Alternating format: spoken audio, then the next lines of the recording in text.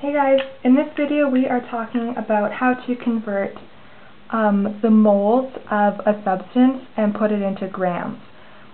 So it's a bit of stoichiometry. We're starting in moles, and if we're ending up in grams, we need to multiply by something with moles on the bottom, so that moles will cancel out, and grams on the top.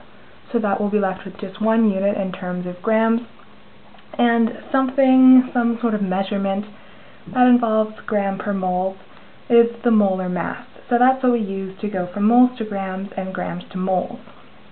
So we're going to do a couple examples, see how that works. Okay, let's say we had 0.65 moles of water, H2O.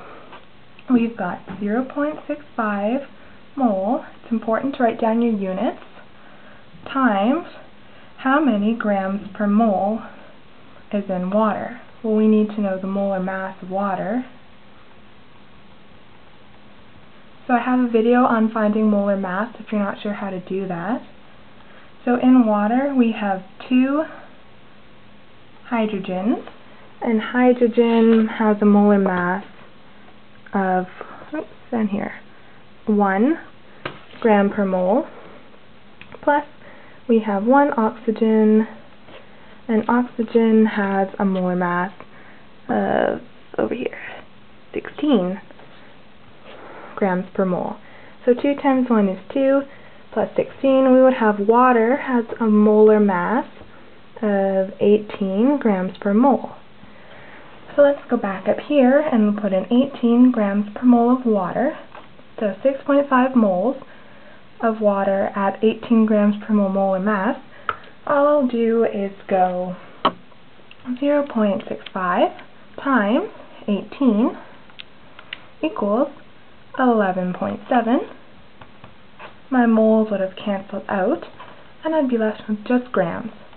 So 0.65 moles of water has 11.7 grams of weight in it. Okay, so let's do one where we do the reverse of that. So we'll still use the molar mass, and it's essentially the same sort of way you do the question.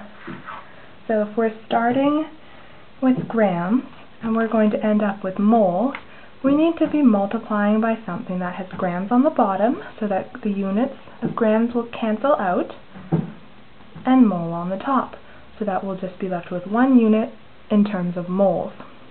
And so, wouldn't the molar mass, if it was flipped over, be in moles per gram? Yes, it would.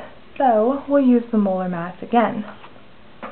Let's do 22 grams of, NaOH. That sounds nice.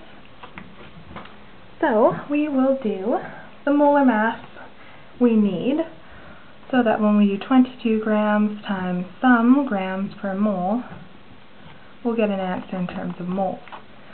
So the molar mass of NaOH, well, we've got one atom of sodium, and sodium, we find it on our table, has a molar weight of 23 AMU, or grams per mole, plus we have 1 oxygen. Oxygen has a weight of 16, plus 1 hydrogen, and hydrogen has a weight of 1. Right there. Okay, so we'll just go 23 plus 16 plus 1, which equals 40. So the molar mass of NaOH is 40 grams per mole. So when I go back to my equation up here, I need to keep the 40 attached to the grams. So it'll be 22 grams times 1 mole over 40 grams. The grams will cancel out, and I'll get my answer in terms of mole. So when I go 22 divided by 40, I get 0.55 moles. So if you have 22 grams of NaOH, that's equivalent to having 0.55 moles.